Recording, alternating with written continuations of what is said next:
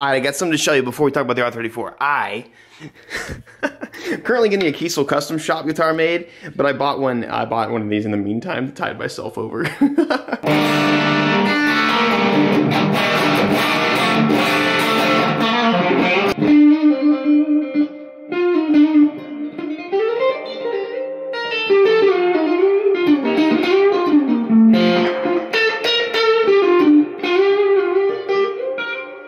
So obviously I bought an R34, and I want to let you guys know before we get started, we're bringing back the Legalize the R34 t-shirt in celebration that I finally found one. I've been looking for one for a few years, and we initially brought this shirt onto our 5.3 supply because we couldn't find one and it wasn't legal. But this one is going to be a white design because I got a white R34, and yeah, so they're live on 5.3 now. You can buy those to enter into the giveaway as well. So let's, I'll put my guitar up and start talking about the car.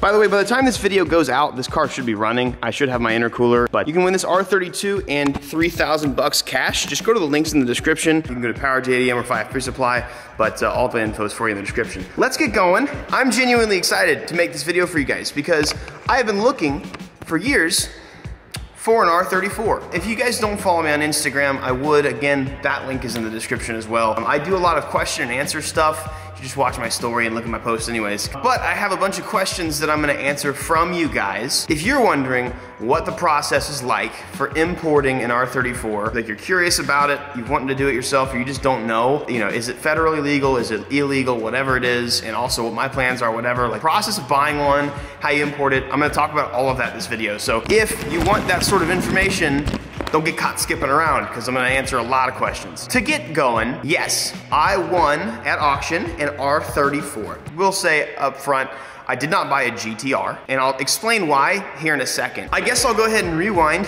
and start talking about the process, right? I've been looking to buy an R34 seriously for about 6 months now, maybe a little bit more. I also, if you guys don't remember, years ago I tried buying an R34 and it was just so sketchy at that point in time because I've actually had friends who have had cars impounded and crushed that have been imports that they registered as like a 240 SX or an earlier model Skyline that was illegal, federally illegal. It is a very real thing, and a lot of people think that it's like a myth.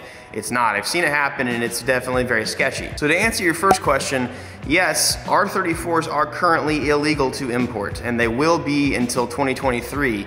A 1998 model is 2023, 1999 model is 2024. That's just how the cookie crumbles. I'm not gonna talk about all the Motor X cars. I know there's cars here that, and you guys can look that up. If you guys wanna risk that, that's all on you, but you can pay big fines or you can go to prison. So not trying to do that. I don't really think they're gonna throw you in prison, but you could be the first one to find out, so I'm not going to. I've been on a mission to invest into an R34. Cars, for me, have always been a hobby. I have loved cars since I was a little kid. I've talked about that plenty over the last videos, some of the last videos that I've made actually, from building them in video games, just playing video games, watching Fast and Furious, all that kind of stuff. I love cars, like it's just in my blood. I have always just loved them. But as I have grown and as my business has grown, I have also learned to use cars as an investment tool. I love seeing what the market is like and then investing at the right times. And so right now, R34s are definitely skyrocketing in price. Just like everything else actually, the past like 2 years specifically, every JDM car has just skyrocketed just because the desire for them, Econ 101, supply and demand. Supply is getting very low and the demand is getting higher and higher every day. I'm gonna send you guys some pictures along with sharing my experience. So I have imported with RB Motoring, or I've done all this with RB Motoring. That's who imported this car actually, the R33 that's right behind me. It's also who imported this car, R32, right behind me as well. I've been like kind of on his butt for like 6 months, and let me tell you what, dude, it's been really hard to find an R34. For one, to actually win an R34, and two, to find one that doesn't suck. These Japanese people love to sell these people over here like rusty crap buckets. Like they want to get that stuff out of the country.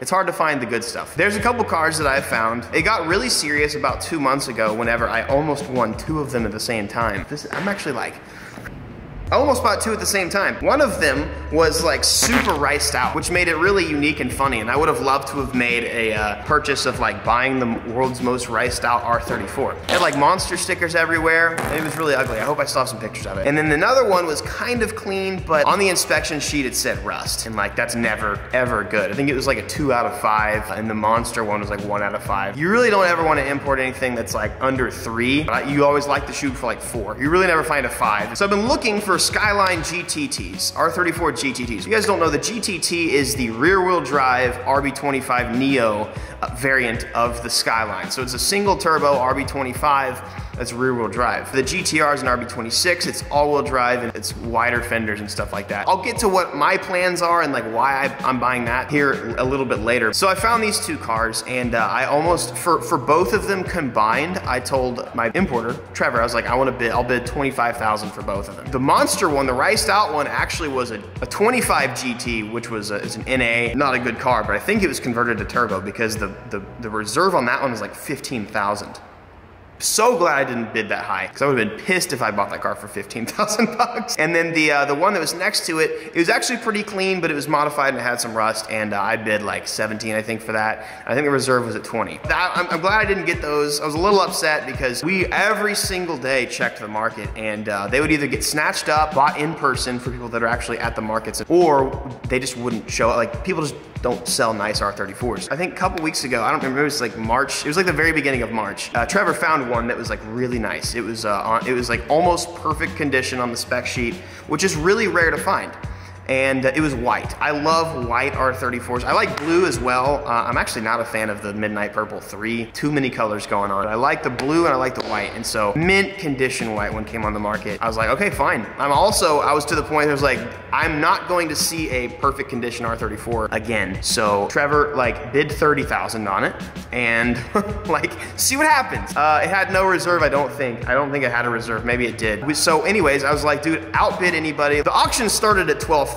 Over there in Japan right now, you can buy them for pretty cheap still, and that's why I was kind of getting to the point of like, this is why I'm trying to invest, because 2 years from now, it's not gonna be the same. These cars are gonna be 4, 5, 10 times the price. Even GTTs, not even GTRs. So starting at 12, he was like, dude, it's gonna go high. I was like, screw it, I don't care. I want this car, it's beautiful, it's perfect condition, mint condition. So I wake up the next morning, long story short, I want it. All you guys are gonna wanna know how much I paid for it. I usually don't like telling you guys how much I pay for stuff, because like, I don't want you guys, like if I ever want to turn around and sell it, you know, people are gonna be like, but you only paid blah, blah, blah, blah, blah. I won this car for $19,000.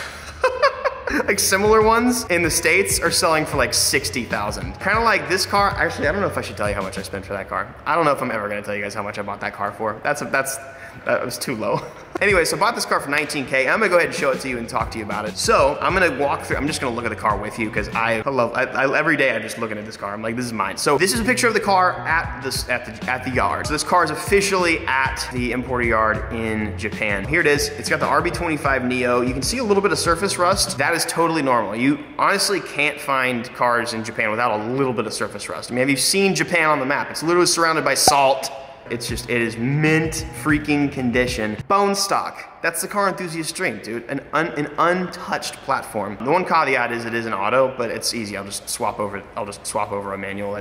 That'll take me a day, which I'll get to my build plans here in a second as well. But I want to show you the car. Everything is just so nice on it. So we'll get to the outside. The front end on the GTTs is similar to the GTR, except for one, it's not as wide, and two, it doesn't have like the good lip on it. The hood is different, the headlights. If it's anything like the R33s and 32s, the headlights are a little bit different, or they're at different placements. So what I wanna do to this, while I'm showing you guys, is I'm gonna do a Z-Tune kit, just like Randy from Eliminate did to his R34. I think it's the cleanest kit ever. Also, Dustin Williams, his GTR has a Z-Tune kit on it, and it's incredible. The front rear fenders, and then the front bumper, rear bumper, all that kind of stuff, it's perfect. I'm gonna make this car incredibly clean, and we're gonna do a good job. Just like on this R33, how we did a molded kit to make it, you know, a little hippier. The only problem with the body is it has this little spot on it that allegedly is not rust, it's just like a body repair. It looks like somebody actually took a welder, filled a hole or something. But if you look at it, dude, it is mint. Look at this car. Now we're gonna go to the booty.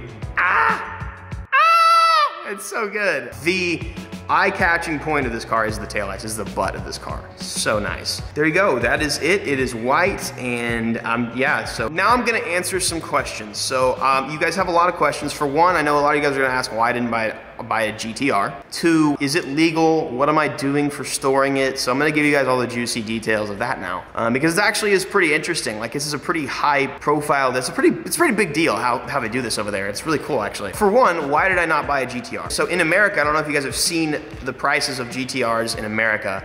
Even illegal ones, like federally illegal GTRs are currently selling for anywhere from $150,000 to $200,000+. You find a Motor X car that's here legally, they're $300+ for a nurse spec or something like that, spec V. So they're really expensive cars. And for me, like, even in Japan right now, they're like $100,000. And you have to pay, you don't finance this kind of stuff. This is cash. You have to pay cash. You can't finance. It's not like you can call a bank and say, hey, loan me some money for this car that's 15 billion miles away. That's also not even legal here. So no matter how much money I ever make, I don't think I'm ever gonna be able to justify spending that much money, even though like the investment on that's really dicey, because that's a huge initial investment, and like what's the percentage you're gonna get back versus how much you're spending. Another thing is, like, this car will have to sit in a warehouse for 2 years. It's a 24-hour surveillance warehouse. Like, there's guards there, there's cameras, and it's safe, but you also have the risk of natural disasters happening. And you've spent $100,000 and that crap burns down, like the warehouse burns down, or you have something like happen at Ebisu, like an earthquake, like you're out $100,000, brother. That sucks. Like, there's a centipede. What's the one with a bunch of legs? It's like on the floor right now. It's really cute looking. All right, anyways, that's honestly why. I just can't justify spending that much for a stinky Japanese car at the end of the day. The GTTs are still cool. It's a single turbo. It's rear wheel drive, which honestly I prefer. GTTs, especially with like GTR conversion parts on, they're going for insane money. It's a crazy market. This for me, like, this is my first baby's college fund. I have IRAs, Roth IRAs, I got an investment fund, all that kind of stuff, but cars, like, I've made so much more money on the appreciating values of the cars that I bought. So like, it's a smart thing to do. I like to look at the market and I like to evaluate, like, where's it gonna be, try and get ahead of the game, even though being ahead of the R34 game probably would have been like 2-3 years ago, but like, it's just risky. I don't see the value in spending that much money. If I'm gonna spend $150K on a car, I'm gonna buy a Lamborghini or something, like something that's actually like worth the money. I'm just gonna be honest, dude. So before I jump too far ahead, I am gonna answer some of you guys' questions. See, this is what happens when you don't watch the Instagram, bro. So how much did you pay for it, and is it legal in the States? So you guys know how much I paid for it, and no, it is not yet legal in the States. What are the steps to buy one at auction and import one? So really, you just have to find an importer like Trevor, and you have to tell him what you want. So he has a site called JDM Buyer. He also has RB Motoring. You have to find people like Trevor, because Trevor's not sketchy. There's a lot of importers that suck and then import some really crappy vehicles, and it will absolutely screw you over. Trevor won't do that. He reads the build sheets, or he gets them translated, and the inspection sheets, and he won't import something that's a rust bucket unless you verbally like say, oh, I don't care, like I want it. It's hard actually, but if you find the right person that has the right connections over there, then it works smoothly. The official import date is 2023, so it will sit over there in storage, and I guess some more details on that. I'm paying $150 a month for that car to sit in a very protected climate control unit for 2 years. That's 24-hour surveillance. Aren't they still illegal to own? It's dicey. Technically, on a federal level, yes. Doesn't matter what state you live in either. In the state level, they're not legal too. There's obviously loopholes, but the loopholes you find are sketch. What's the plans for the build, and what's the goals for the car? I honestly just want to keep it as simple as possible. R34s are incredible as they sit. Z-Tune is probably the most desirable kit you can do to it. I don't care if you guys have seen it done a bunch, or if you, like, it's just the best looking kit you can put on the car. So I'm gonna get a Z-Tune kit. The nice thing is they still make the Z-Tunes, because R34s are fairly new. And also Nissan still makes genuine R34 parts from Nissan. Very cool, you can buy stuff brand new OE.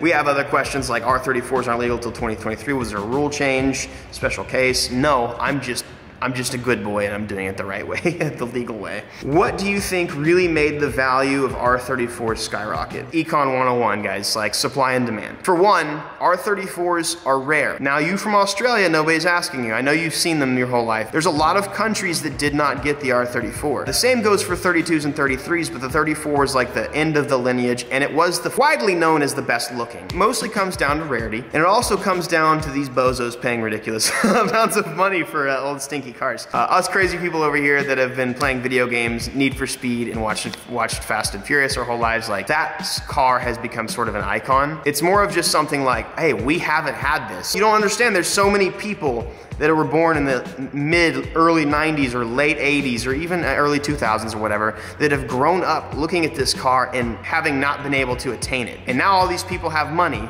and they want to spend it on the one thing that they have been focusing on. So like that's really what's driven up the price. But also they are nice and like they're good cars, whatever. Like they look cool, they're sick, and there's just a huge demand for them. Same reason why FDRX7s have gone up in price, same reason why Supra. It's the same reason why every single car you see behind me has tripled in value since I've bought it, because like it's a crazy market and there's a huge demand. And people are drifting them and, you know, making my clean cars go up in value. Why didn't you look for one earlier? I did, but again, federally illegal. We ran into the major issues. Like I really was sketched out once I found out like what could happen. Basically, like if you guys are curious, you could gamble. Two things can happen. If you buy an R34, just ship it over here and say screw it. You can get lucky or the people at the port can turn a blind eye and not give a damn. Or the guy at the port really loves his job and says, I know that car's not legal here. Let me go read the VIN, and boom. You now have a huge fine to pay, or you're gonna go to federal prison, or maybe the dude's just gonna be like, hey, pay me off, baby. I don't know. They are very strict about that sort of thing. Like they do not mess around. But you know, sometimes how we were gonna do it was buy the 34, load the trailer with tires and cover it with tires so that you couldn't see the R34 and hope they didn't check it. But like we didn't do that. Don't ever do that. I'm not encouraging you to do that, but that's how we were thinking about doing it. We said, screw it, that is too sketchy. We're just gonna wait. Is it as fun to drive as people have said they are? The great thing about cars is one person can value driving one type of car way more than this person will. So honestly, like I'm never gonna say yes or no because it's all up to your experience. I can drive a stock Evo 3 around all day long, whereas some dudes just wanna drive their twin turbo 5.0 Mustang around and like that's boring for them. I could do that all day long. I could also drive a twin turbo Mustang. I don't care. Is it boosted? It's boosted, bro. R34 or Supra? I'm always gonna say Supra, boys. Supra is the king. I had so many questions. Like I think I had 4,000 responses to that, at least maybe more. So if you had a question there, like I probably saw it. There's a lot of repetitive ones. I screenshot the ones that I knew would need to get answered. So if you still have questions, so feel free to you know drop something in the comment section. But I feel like I answered every question you might have for buying an R34, or if you're curious. And this applies to any other import. There is a 25-year rule where it is a federal crime to import something that is not 25 years old yet. And that depends on your state. I think California is like 30 or 35. It's crazy. So on a state level, everything's 25 except for a couple states. And then California, you just can't do anything fun anyways. But all the cars you see behind me are legally imported for the 25-year rule. I'm not shaming anybody that had that's totally cool. Like you're way more badass than me if you have imported a car before 25 years. Respect, bro. I'm just not gonna do that. I don't really care that much, and obviously if you look behind me, I have too much going on anyways, so I hope that was helpful for you guys. But yes, unfortunately, it'll be 2 years until you guys see that car. Now, I'm gonna go ahead and just in the video, I have daily advice for you guys. If you guys don't know, I end every video with daily advice. Today, I want to just encourage you guys to be good with your money and be forward thinking. My daily advice is to be forward thinking. I know it's fun to go to the bar, and right now you really can't, but like I know it's fun to go hang out with the boys, and I know it's cool to try and flex the latest and greatest of stuff. But I'm here to tell you right now, people on Instagram don't give a damn. They might double click your photo, they might see what you have and be like, damn, that's cool, I wish I had that. And then they're just gonna keep scrolling. It's so important to be forward thinking about your future, your kids. You don't have kids yet, you probably will. Your savings accounts. Like it's important to be wise with your money. Now I'm not saying like don't spend any money. Like you feel free to have your own habits. I'm not gonna judge you for it, but a big reason why I have been able to accomplish, I mean, thankfully, like God is good. I'm not gonna take credit here, but like I've always been very forward thinking with my money. Everything I spend money on, I look for ways to get a return on it. Every single thing that I buy, in fact. For stuff like this, like yeah, R34s are sick, but really like I'm thinking of the future, and I'm also wanting to buy one for cheaper now than it, I could be irresponsible and blow 40, 50 on a GTT 2 or 3 years from now, or who knows how expensive they'll be. But that's my advice for you guys. So, I don't know, stay inside this weekend, chill. Maybe don't buy the new thing that you were wanting, or maybe don't blow $100 on Fortnite, you know what I mean? Like, save where you can, pinch where you can, but you know, I'm not gonna tell you not to have a fun life. Do what you wanna do, it's your life. I love you guys, and I will catch you guys later. Make sure you guys subscribe and have those notifications on, and because that helps me out a ton. Also, just have a good day, because that helps. Peace. Hey, I got 2 videos for you guys to watch. That helps me out a ton, actually, if you continue watching my content, so please do that. Also, make sure you subscribe, hit the notification button, and have a good day.